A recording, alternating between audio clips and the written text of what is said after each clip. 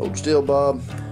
This won't hurt a bit, I promise. Hey everybody, MrGunsNGear. Today we're going to be talking about a product from Strikeface. No, I'm just playing. Bob told me to say that. It's actually from Battle Steel. And this is soft body armor. And this, of course, is the Strikeface. This is the face that you're going to be shooting at. Or if you're going to put it on you, you'd want this to be the part that's going to get hit by the bullet. Now, these are made of polyethylene, and they are soft body armor. Now, if you're not familiar with the ratings, and I may flash them up on the screen, but basically level 3A is going to get you up to 44 Magnum. Now, in MrGunsNGear's testing, he actually went up to 500 Magnum, and he also tried 5.56, which did fail, but that's expected. Now, you can get these in different sizes. This one is the 10 by 12, and it's 15 ounces in weight. That was the amazing part. I could not believe when I got these how light these are. And if I hadn't seen the tests online, I honestly would not believe that these could stop a bullet, you know, a pistol round.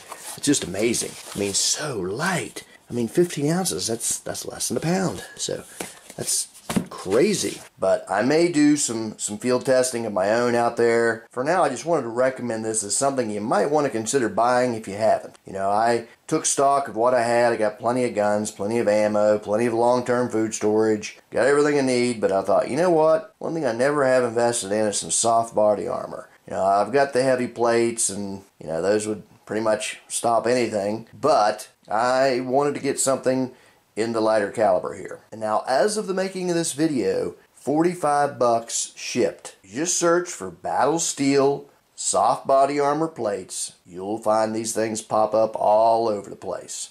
And the place I got them, it starts with a B and then an O and then a T, but I won't go any further. Link in the description to MrGunsNGear's channel. He had an old video out there, and he actually talks about where he got these. Brave man. I definitely see these going up in price, so you just might want to make sure you've got a few of these. I scooped up 4 of them. Now, my main thinking on this was for kids, you know, my nieces and nephews. This is something where they could put this in their backpack, and it's not going to add much weight. I mean, it's really not any different than a normal, like a form-fitting backing on a backpack or a bag of some sort. They could put that in there, and then obviously when they've got their books in there as well, then I'm not saying it'd be guaranteed to stop a rifle round. I certainly would never say that on camera. But it certainly wouldn't hurt, and it's going to stop a pistol round. Almost all criminals use pistols to commit crimes. I mean, it is very rare that someone uses a rifle to commit a crime. Now, they do, but it's extremely rare. Okay, change of plans. Bob has actually agreed to let me test out up to 9mm. Now, do not try this at home,